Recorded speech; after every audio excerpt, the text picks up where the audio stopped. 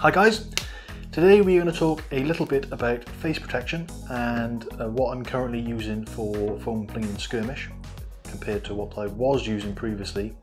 But I also wanted to mention the types of eyewear that I wear for a Bristol blast. So I've got these Bolle safety specs. They are yellow lenses and I've used them for about 2 years now with no issues. I quite like the yellow. Sometimes I forget that they're actually yellow lenses and I start calling out colours that are slightly off colour to people, and they wonder why I'm being an idiot, and it's because of these. And they're really good. They're quite cheap. They were like £9 off Amazon, but they're no good for an FFS. So they're perfectly fine for in fact they would be good for an FFS if you don't mind being shot in the face with a 300 FPS blaster. That's entirely your choice.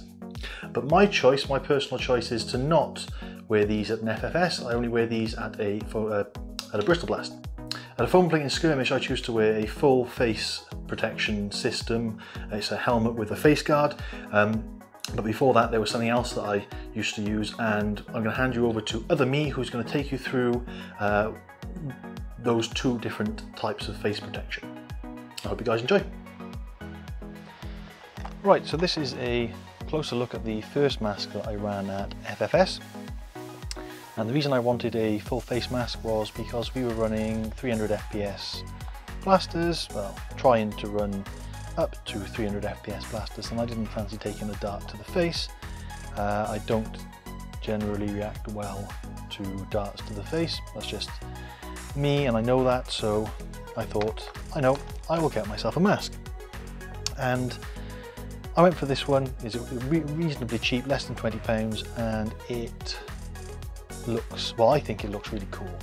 I contacted the shop I got it from and asked to see if I could get another one of these to put on the other side. Didn't happen, but I'll quickly go over why I thought it was a good idea to start with.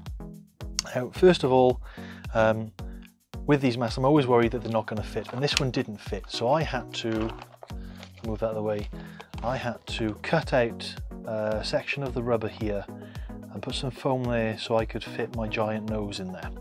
So that ruined the fan that came with it, because the fan wasn't powerful enough to get all the air around because there was a massive gap in the middle.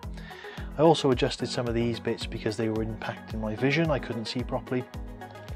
So what I then did was I went and I modded and upgraded the fan. So there's a button somewhere, there it is, where I can get this off. So I modified the cover, cut it down a bit so I could fit a 9-volt battery, rewired it with a little switch so that it wasn't running all the time, and juiced it up, and it worked okay. It wasn't, well, it worked okay when I wasn't running around like a nut job.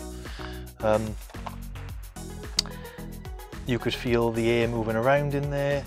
It was much better on this side, as you'd expect, as opposed to that side, which is why I was interested in getting another one so that I could do exactly the same on this side and have 2 bits of air flowing in there and trying to stop the fogging.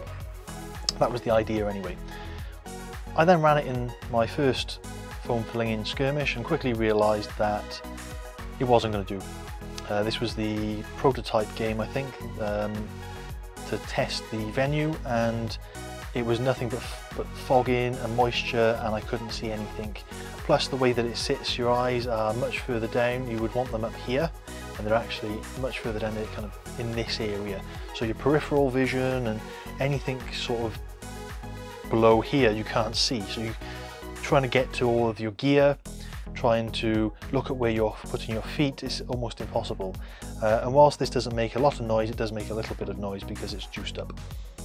So for the second one, I thought, what can I do? Well, I'll add some ventilation in. So I drilled some holes to try and let the heat pass out. Now these probably could do with being massive holes right away along there, and then it's like, well, what's the point, because rainwater might get in there if we're running in a game where it's raining, and it sort of defeats the object.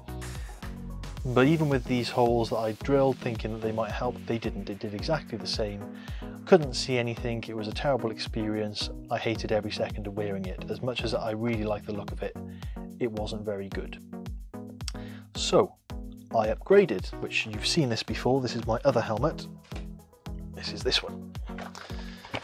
Now this was more expensive, but it was a present, and I like this one a lot because I don't have to worry about the fit on my face. This fits over my nose doesn't even touch this, there's plenty of room, plus it's slightly adjustable as well, or I wouldn't, it's not as easy as they make it out to be. It is adjustable because you can adjust all of these bits here to pull this up forward. You can move this out and move it back if you want to, and just adjust it the way that you want. I like it the way that it is.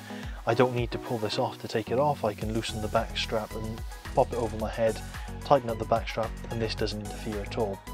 It's fully ventilated, so the air can get in there. The only time this front bit fogs is when I'm stationary, so if I'm stood still in a building just breathing, the moisture will start to fog up a little bit, but the moment I start moving, it goes away, it's gone. This pops off for really easy cleaning, so you can clean the inside, because this does capture a lot of moisture and it drips down, which is not fun. It's not a pleasant experience when you're wearing it and it gets on your beard perhaps, but it's much better that happening and you can wipe your face afterwards than not being able to see at all. What I do like about it is it's got some room for patches, so there's a couple of patches I've got on there at the moment. I'm going to move these around to fit another one on there. I'm going to do a separate video about patches, I think, but there's more room on the back. The thing that I really like is if I wanted to, I could mount camera mounts here, but I'm not going to. I've got my mount here with a NVG night vision goggle mount and a bit of foam underneath to sort of stop it from moving about, because it does rattle a little bit. Inside you've got some foam pads that you can move about and put where you want.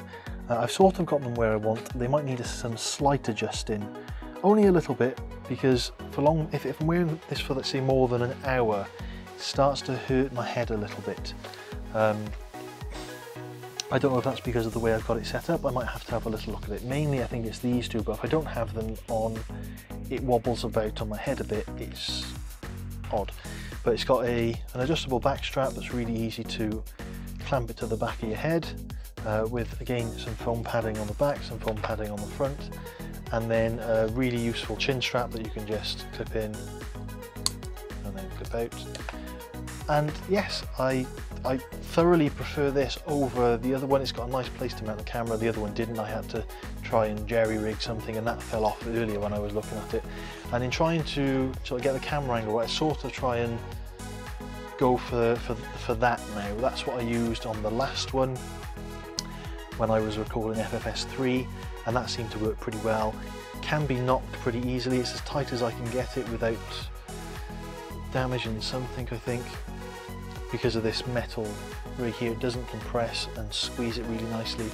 I might see if I can do something and add something in between, like a shim of some kind, maybe like a really thin washer that just adds a little bit of extra room and stops it from moving around.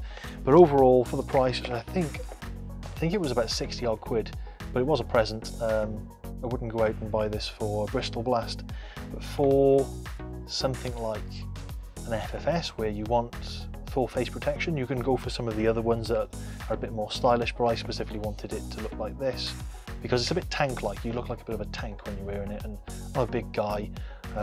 Those really fashionable paintball kind of motorcycle helmets that look all sleek and shiny just don't look right on my face, whereas big and intimidating is kind of what I kind of go for. I'm the distraction generally. I'll be there shouting, making noise, and if you're looking at me, I'm doing my job right. Unlike the last one where I didn't do that at all because I didn't have any Mega Blasters. But anyway, that's generally what I do. It's not always what I do, but it's generally what I do. And that's why I like this, because I can see out of it, whereas the other one, I cannot.